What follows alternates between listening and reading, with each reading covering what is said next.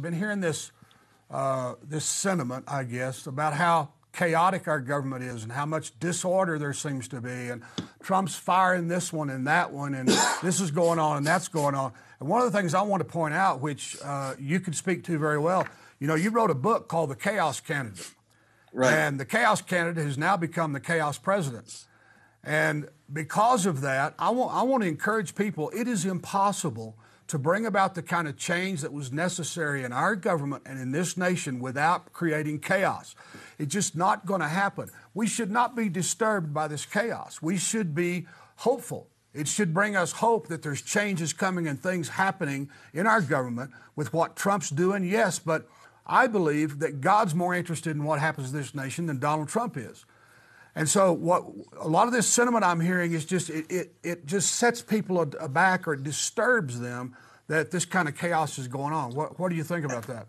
And it's not chaos. And here's the challenge of this.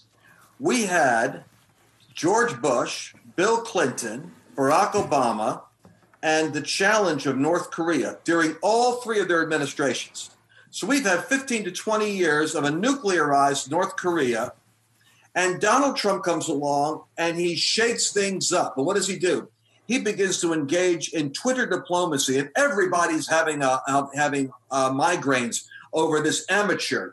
The amateur that beat 16 skilled politicians and the Clinton machine and the Obama administration. That's pretty interesting, amateur. Yes. What he did was he reached around the system, got into the headspace of Kim Jong in North Korea, who basically said, I could work with this guy. I think this is a person that I can work with.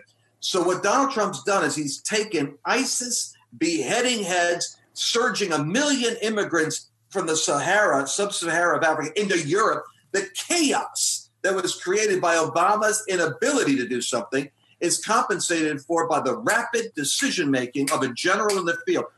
Patton won his victories because he was on the offense constantly. It may have looked like chaos if you were a German, but from the American side, it was movement, taking ground.